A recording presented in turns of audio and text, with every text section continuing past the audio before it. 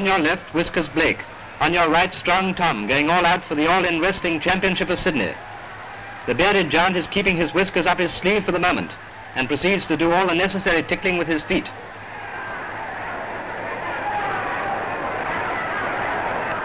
Strong Tom resents this indignity and puts Whiskers on the wrong side of the ring.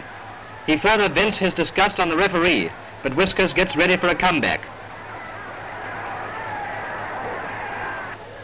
It's catch as catch can now, with Strong Tom putting on the half whisker.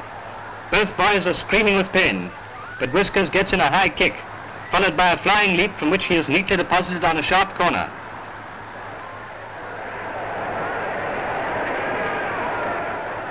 The patriarch is bruised and faint, an easy prey for Vulture Tom.